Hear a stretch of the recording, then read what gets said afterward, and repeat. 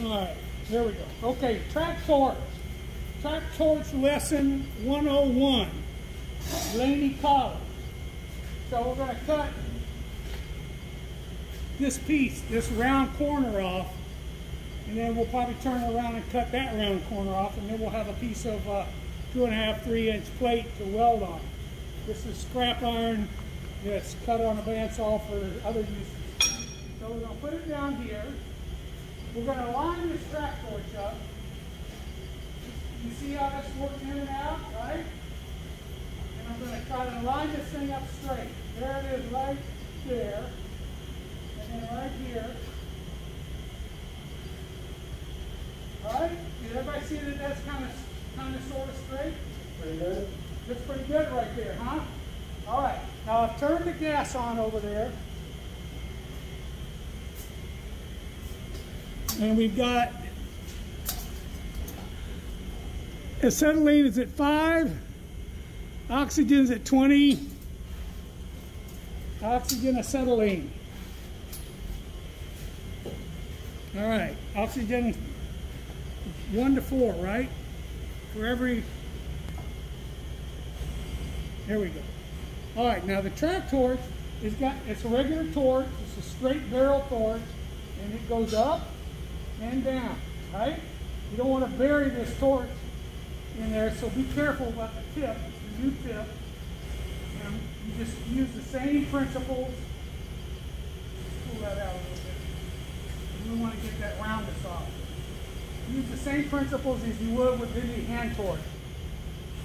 All right, so this torch is the lever here, our button switch. Right there, that turns the machine on. And then this is the clutch. They're on both sides. Right? You got the principle. It's pretty smooth, right? So there's a lot of little tricks to this thing. But basically, you're going to use the same principles as far as the oxygen and acetylene cutting goes as you would anywhere else. So we turn the acetylene on. We light the torch. We get bushy tail, right? Bushy tail. And we get it some oxygen. Right? A little hammer here. And we test it. And we test it. Right? I think I got too much gas right there.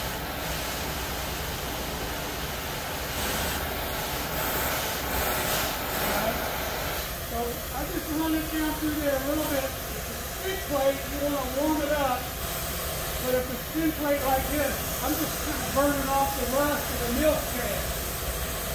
So we just kind of set it down through there. If it's painted, you want to try to clean it up a little bit. It's always best to use a flat bit or a grinder to clean the material first. So we get it right there on the edge, get it warmed up. Turn this on nice and gently. Oh, wait a second. I'm not right.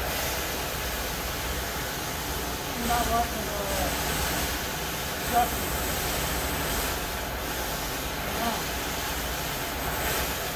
Okay. So let's get it hot. Turn it on and then put the loose. Take it back.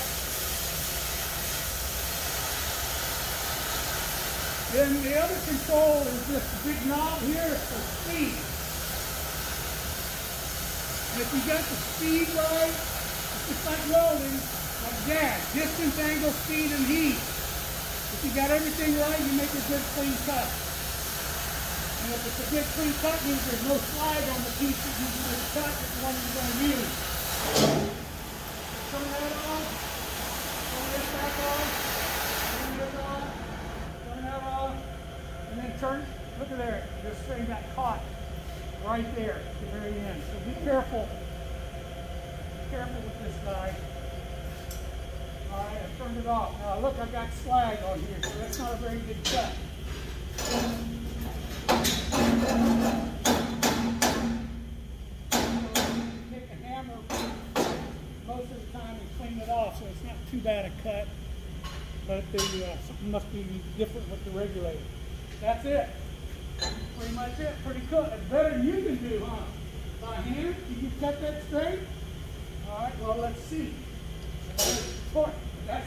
That's natural gas over there.